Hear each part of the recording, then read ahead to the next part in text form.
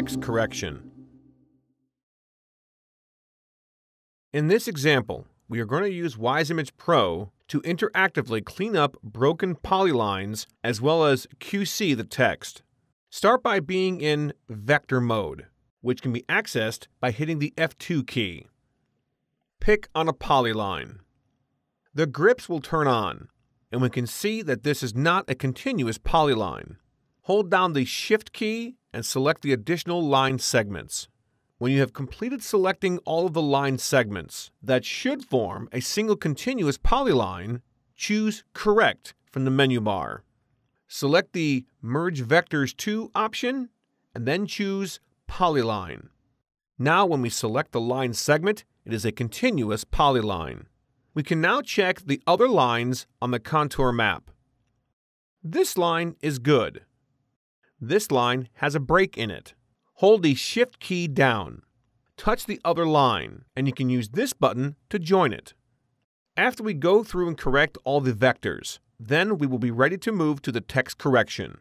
And if we zoom in and this breaks it too far, we can move polylines around by grabbing the grips and stretching the line to a more proper fit.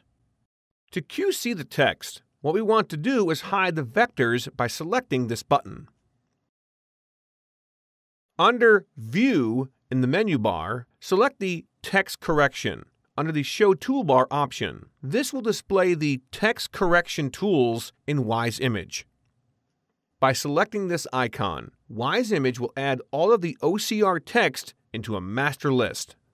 As soon as we pick on this, you will notice that there are little boxes that show up around every element that WiseImage recognizes as text. Sometimes you will get graphics that show up as text, or you may not get text that should have been recognized. An additional step would be to either delete the object or manually add the text. This button will zoom to the first piece of text that the software wants me to correct. We can see that the software recognizes this dot as an asterisk, so we can remove that. If we pick on the frame of the text, we can see the corrected results. You can also move the text into a different location if needed and change the text justification. By selecting the Accept button, WiseImage will pull the text element out of the master list. This shows the text as being verified and then jumps to the next text element contained in the master list. This text was converted correctly, so we can accept it. We can take the decimal point off of this piece of text. This appears to be 409, so correct the text and hit Accept. By jumping around the drawing, we can make simple edits. Or we can retype the text by swiping and adding in the characters. When we get through editing all the text, WiseImage will show a message that no more text needs to be corrected.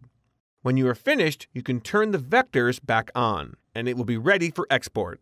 If at any time you don't finish with correcting all of the text, we can always come back into WiseImage and start the process under View, Show Toolbars, and then select Text Correction.